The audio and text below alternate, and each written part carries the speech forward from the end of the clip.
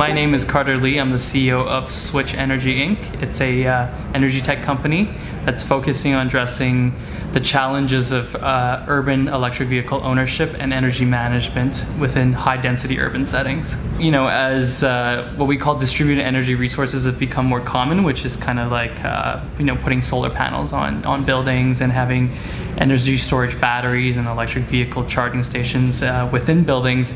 There's a lot of potential to use those assets to produce electricity, to even sell electricity, essentially. So we provide a platform to essentially facilitate the energy transactions between different energy assets behind what we call the meter, or within the building itself. Our focus is on providing a blockchain platform that addresses the trust issues within trading energy within the building, because usually the utilities are the ones who kind of take care of the trust. We know that if you use a certain amount of electricity, you're going to get billed for the correct amount. But if everything's being managed behind the meter within the building, the utilities don't have visibility towards that.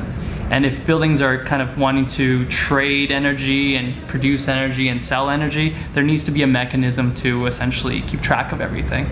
So our blockchain platform is a distributed ledger system that keeps track of energy transactions between different tenants, between the property management company, and between the utilities itself. We're originally based in Toronto, Canada, and we're starting to expand our business abroad, primarily in New York right now. We're based out of the Urban Future Lab in Brooklyn. It's a clean energy incubator that's affiliated with NYSERDA.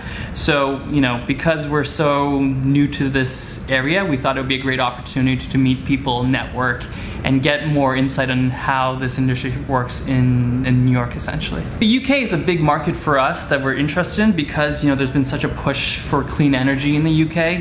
They always talk about 2030 being when they stop, allowing petrol-fueled vehicles to be on the road. So electric vehicle charging, clean energy is a big focus in the UK, and for us we see it as a lot of opportunity as well.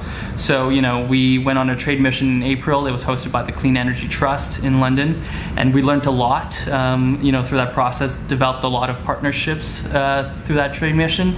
But we think that this is it's a global phenomenon. A lot of countries are realizing the importance of sustainability and reducing greenhouse gas emissions, and for us, we're trying to help these countries who are really leading the way to a cleaner future.